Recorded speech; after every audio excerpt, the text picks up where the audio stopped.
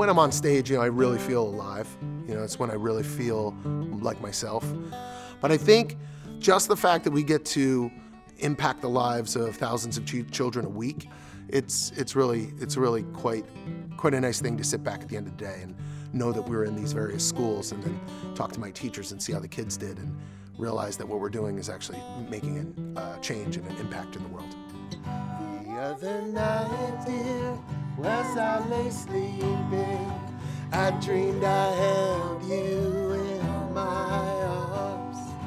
When I awoke, dear, I was mistaken. So I hung my head and I cried. Yes, theater was always in my life. My father, is a musician, so he had me going to rehearsals and shows. And then when I was really young, he was involved in St. Francis Parish, and they had a variety show. And then the second I could be involved in plays, I was in plays. And I was always trying to get the family to laugh, and my grandfather spoke only Italian. He lived in the house with me. So like my way of communicating with him was to make him laugh. So I would like do this saluting thing and fall down and do this whole like army act that I think I stole from Soupy Sales. And he would love it, and people responded to me being funny, and I was funny. So it's like anything else. If you get a good response, you're going to continue doing it, So that's what I did. There's nothing I love more than pizza. Spin it on my finger and throw it up in the sky. Love pizza pie. How did I wind up making music for children? It's such an interesting way to make a living. I had not thought of doing that, to be honest. I was writing independent music in the city, playing with some really good players. I had residencies in the city. I was playing weekly, and things were going really well. It's a hard way to make a living, though, being an independent artist. And I had a daughter, and she was a baby, and I was living in Jersey City, and I took her to a music class. And the music class was a little watered down, maybe. The music was very sing-songy and no backbeat and melody-driven, which is great. I condone all of it. But for me, I had hair, a little bit of long hair, and I was a rock drummer and songwriter. I was like, I need something a little more pep, so I wrote her some songs. I'm going to the dock, I'm gonna get a shot, and when I leave, I'm gonna get a lollipop, gonna get a lollipop. At some point, I realized that the songs that I was writing was, getting through to the children. It was clicking with them.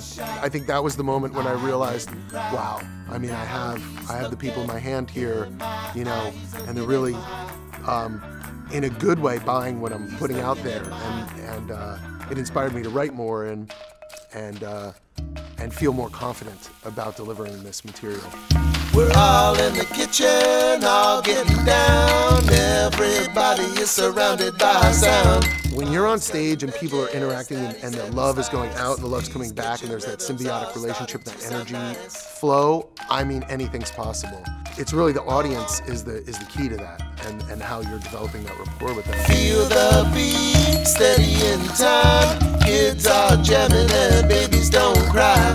The services that Rockness Music does now, they all didn't happen overnight.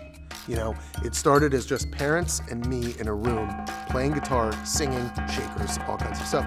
But what happened is, a school said, Michael, will you come in? We love your energy, it's infectious. Will you come and do something at our school? I said, yes. And then someone else said, Michael. And then schools actually started competing with one another. They wanted our company in there because we do something very special. Parents got wind that we're in the schools, or they were in our classes, and they said, do you do birthday parties? And we're like, yes, we do birthday parties. So it just kind of steamrolled. Like I was saying, snowball rolling downhill.